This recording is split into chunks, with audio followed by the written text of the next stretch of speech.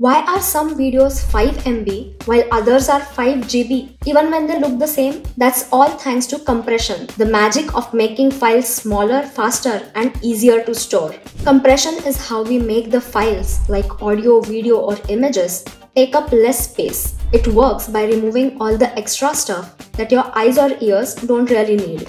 There are two main types. Lossless compression means nothing is lost. It works by finding and encoding repeating patterns in a smarter way, so the file can be perfectly restored later, as seen in the formats like zip files and PNG images. Lossy compression removes some details forever, but does it in a smart way. It keeps the file looking or sounding good, but much smaller. For example, when you watch YouTube or Netflix, compression helps the video load faster and use less internet without looking bad.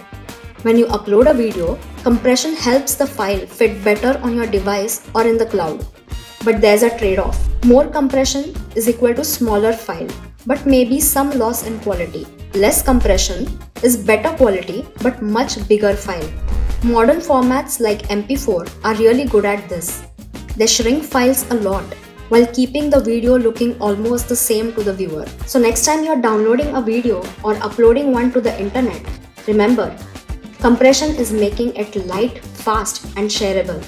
Wait, but how does compression actually happen? We'll see that in the next one. Stay tuned.